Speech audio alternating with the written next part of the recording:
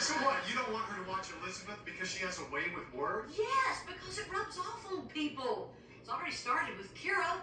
If I'm not careful, I'm gonna have a 2-year-old walking around asking for a cookie wookie. That's the way kids talk. Yeah, but then they stop. She won't stop.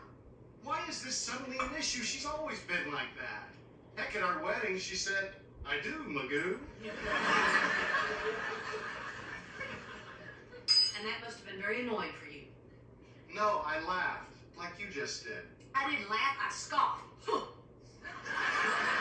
come on, admit it. She makes you laugh. I laugh at her.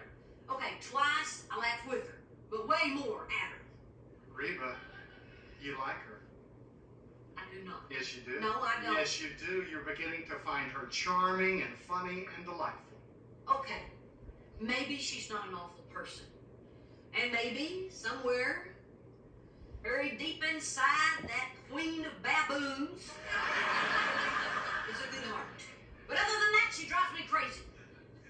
I think what's driving you crazy is you're beginning to like her. You know what the problem with this divorce is? It's too nice. Even I'm getting sucked in. Everybody walking around getting along. It's ridiculous. I know. Where's the hate? So are you going to apologize to her? Yes.